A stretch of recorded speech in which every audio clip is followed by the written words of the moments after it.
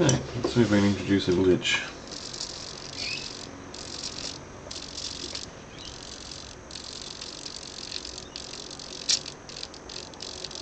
There's one.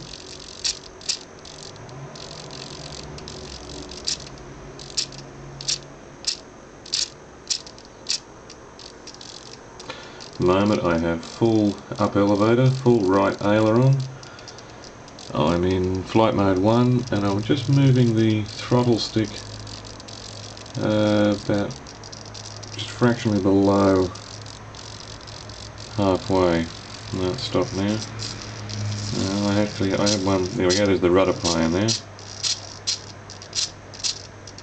Don't know how well this camera's going to pick that up. Oh, you can see the rudder glitching there.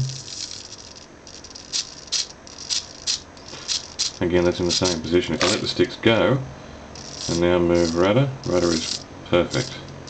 I pull up elevator on its own, play with rudder, rudder's perfect. I pull all the way down to throttle, rudder's still perfect. I move over to right aileron now, I get a rudder glitch. Let go of right aileron, clear as a bell. And see if we can bring the rudder elevator back to do play up again. Oh, there we go, there's the aileron servo.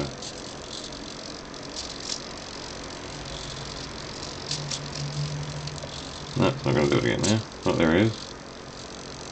And that's with left stick full down to the right, right stick full down to the left. And just moving the right stick backwards and forwards slightly on the aileron. We've got aileron jitter.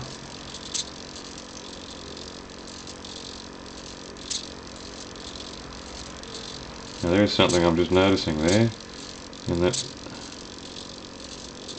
oh no, it's alright, flywheel's moving because the blades are moving slightly. But there's no binding on the head, it's just a servo glitching.